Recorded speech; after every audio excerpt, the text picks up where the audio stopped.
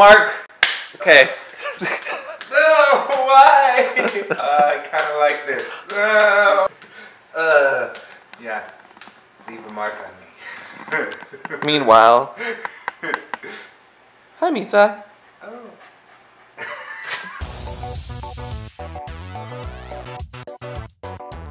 Hello! And welcome to... What's Safeword? I'm Mr. Kristofer. And I'm Paul. And today we're going to talk about impact play. I can't wait.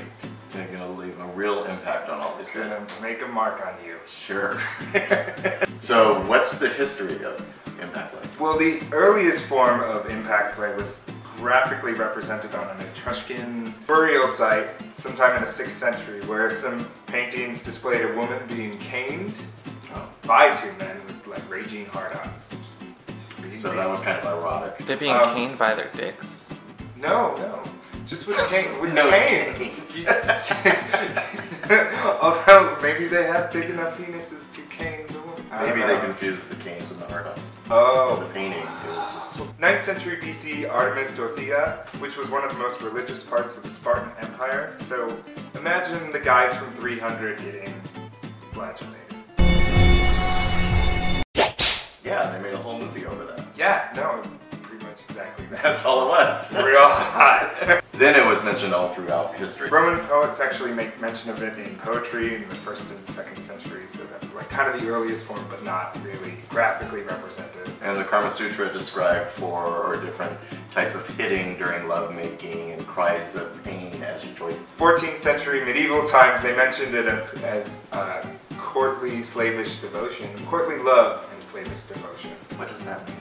So that's like the earlier form of BDSM, where love and devotion was also a master-slave. Yeah, also could be a master-slave thing. Kinky was love. Yeah. Also talk about Marquis de Sade all the time. Yeah, we talked about him in a previous video, the Kink 101 video. Yeah. Should probably go link to it like right there. Your hand is completely off camera. There. There you go. It's above us somewhere. You're so good at this. Yeah. You should have your own show. You're gonna zoom in I on have your my own show. Thing where you... Your own show? My own show? Okay, well you can go film your own show without my help. All right. When we talk about impact play, what kind of feelings does it invoke in you? You can talk personally. For me, it evokes like the endorphins I get from afterwards is more what I really enjoy. And during it, I get in this like place in the back of my head, and I'm very aware of what's happening. It's just very like I'm not there. It's kind of It makes you kind of, lots of people describe it as a floating sensation. exactly Right. that. It kind of gives you a natural high, and that's endorphins. Yes. There's also, it commands attention, so when you hear that sound, that sensation really quickly, you become very alert to the person that is controlling you or you're playing with. It brings up emotional things inside of me when I sub.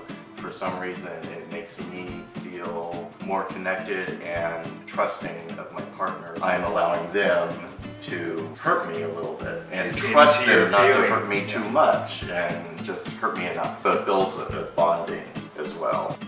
A bead of sweat. Oh my god, it's white. Ew. Can I get a new co-host, please? Oh. Thanks. Impact play can be done wrong, Right. and it can be hurtful, and you don't want to do that. Oh. So let's talk about safety. It's very important. Communicate. Yes. Negotiating. Negotiate Right? That's what it's you called. want. Both parties are allowed here to say, this is what I want and what I don't want. The top needs to be very, very aware of that they're playing with. Check breathing patterns, noise. You need to sense whether you're going too far or not. Yes. And then it's also important for the sub to speak up if it is too much. And use that safe word. And use that safe word. Don't feel like you can't. It's your body, you have to protect your body. You want to avoid certain areas. There are some really important spots you don't want to permanently damage. On the back, avoid the spine. Also, right here in Bolt's ticklish zone are the kidneys. This lower spot right here, you don't want to flog or cause hard damage. This is really hard unless you're tickling him. Hates that. Hates that. At the very end, right here, avoid the tailbone. When you're spanking, smacking, paddling, flogging, right here. You don't want to break this part. Never, ever hit the neck, either front or back. There's a windpipe here, spine in the back. You don't ever want to damage or hurt that. Usually joints, ears. You don't want to hit the ears.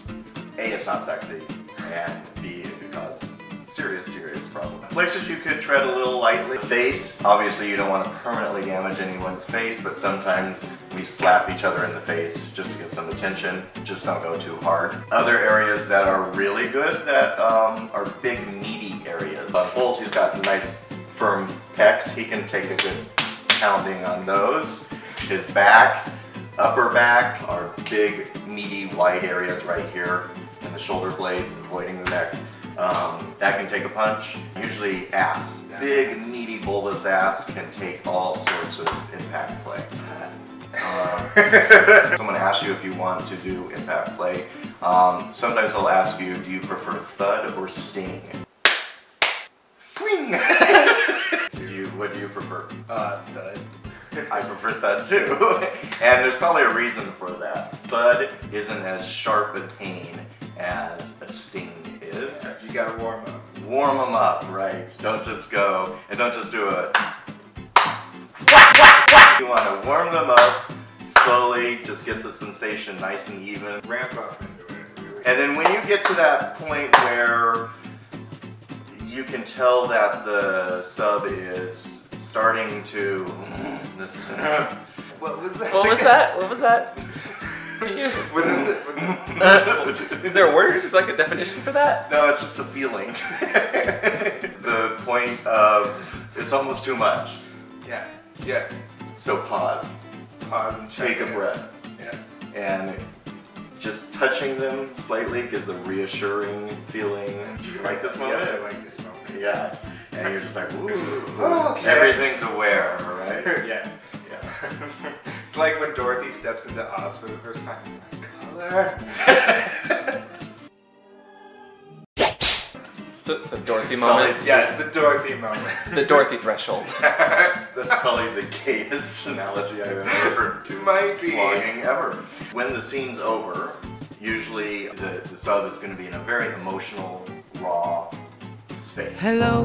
So aftercare is very, very important because of that.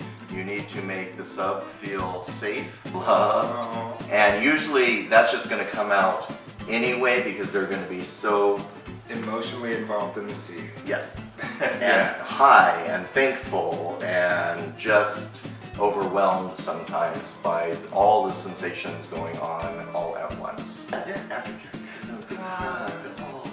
Oh, so good. Thank you for letting me meet you. And then it's always good to check in the day or two after with the person you played with. Just make sure they're doing okay and they still had a great time and all in a good emotional state. Yeah. And as we were talking about in negotiation, it was good to have a safe word. Yes. And today's safe word is?